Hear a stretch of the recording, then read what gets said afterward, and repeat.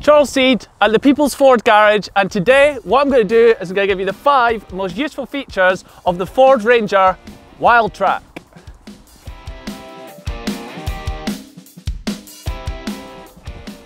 The first feature I want to talk about in this Ford Ranger WildTrak is its sheer off-roading capabilities. Even though the WildTrak measures in lengthwise at over 5 meters, this vehicle actually has an entry angle on slopes of 29 degrees and an exit angle of 21 degrees. It also has a huge ground clearance, and in the WildTrak you actually get underbody protection, so it'll protect your transmission when you go off-road.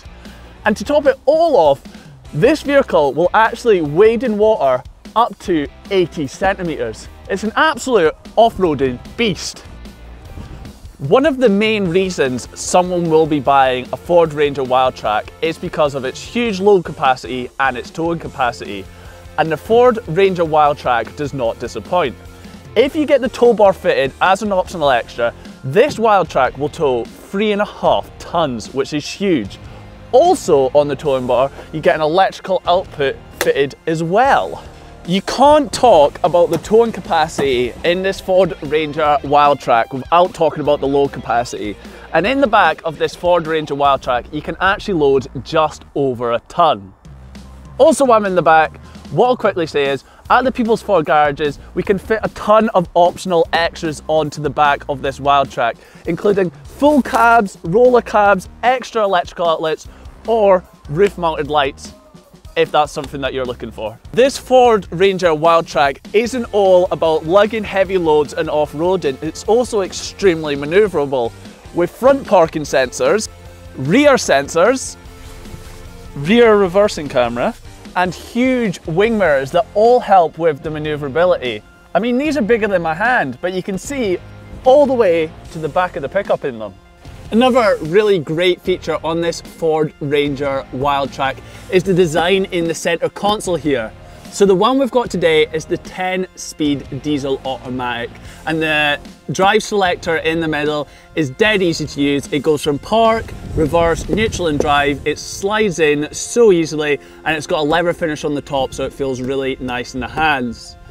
Next, we come to the 2-wheel drive or the 4-wheel drive selector. It's just this little switch here, and it switches between 2-wheel drive, 4-wheel drive high, and 4-wheel drive low. So it switches between high and low rev gearbox. Then you come to these buttons at the front. You can select lots of different things in these buttons, including you can turn on and off the traction control, you can lock out the rear differential of the rear wheels, and then the last button activates hill descent mode. So when you're coming to a steep descent, you can turn this mode on. It'll make sure the wheels stay locked in place. It'll make sure the revs stay high, so you're never freewheeling or losing control when you're descending a hill, and you have ultimate control. It's a really nice feature.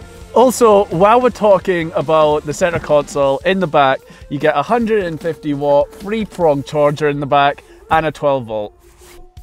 The last really useful feature in the Ford Ranger WildTrak is these front seats. They're both heated, they're both partial leather, but there's so much leather on them they might as well be full leather. Also, the front driver's seat is electronically controllable, and they're just super comfy, they're super nice, and they've got a bunch of WildTrak badging and really nice stitching on them. They are really great seats.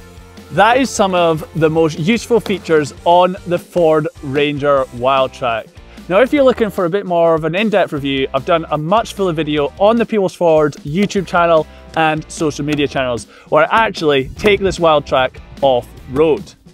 But if you're totally interested in this car or any other make or model of Ford, then head over to the People's Ford website or our social media channels, which is @People's Ford.